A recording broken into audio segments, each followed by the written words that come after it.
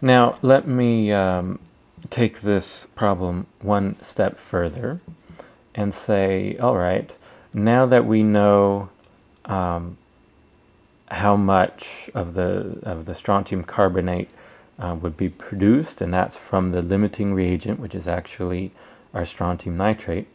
You know, when this strontium nitrate is used up, since it's a limiting reagent, it's going to be all used up, and we're going to have some of this sodium carbonate left over. Okay, so we can actually go back and calculate, well, how much of this are we going to have left over? You know, how much do we have in excess? Okay, so the way we would calculate that, we can go back to these calculations that we did before, and say, okay, I know I can't produce more than 0.0333 moles of the strontium carbonate.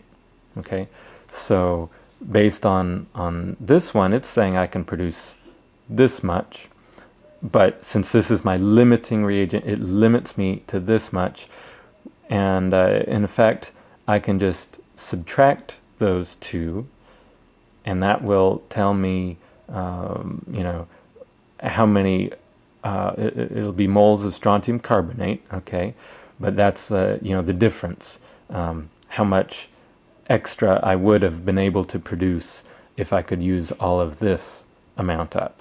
Okay, so if I subtract those, and then we can convert back to the original mass, we can find out how much of this I'm going to have extra. So let's look at that. I have my limiting reagent subtracted from my reagent in excess, the moles of those. So, and this is again why I include more significant figures, so that I can make sure I don't have rounding errors. Okay, so here we get this amount in excess, okay, moles of strontium carbonate. So this is the amount extra that I would have been able to produce of the strontium carbonate from my sodium carbonate. If I were able to use all of that up, this is the difference, the extra that I would have been able to produce. Okay, and so what I can do is take this amount and convert that back into grams. Okay, and let me start over here so that I have enough room. 0.016128 moles of strontium carbonate.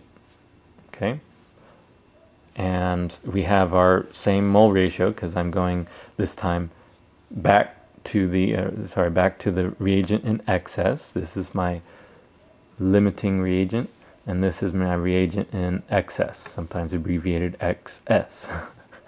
All right. My mole ratio, 1 mole to 1 mole.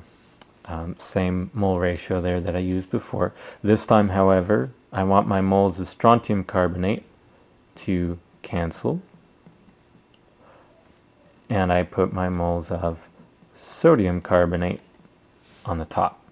Okay, so those will cancel, and so I'm just kind of reversing what I did here. I'm going to use that same molar mass, but this time I need my moles of sodium carbonate to cancel with my 105.99 grams. Okay, so I put it this way, grams per mole, so that those moles will cancel.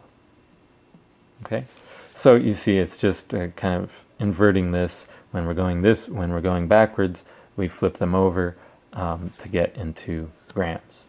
Okay, so remember what we're calculating here is the difference. How much extra will I have? This is how much extra I would have been able to produce. So if I start with that, I'll find out what mass I will have left over that would be unreacted. Okay, so let's just start with this 0.016128. and my mole ratio is 1 to 1, so I don't have to put that in there. But I'm going to multiply that by 105.99, and what this is saying is I have 1.71 grams of sodium carbonate in excess. Okay?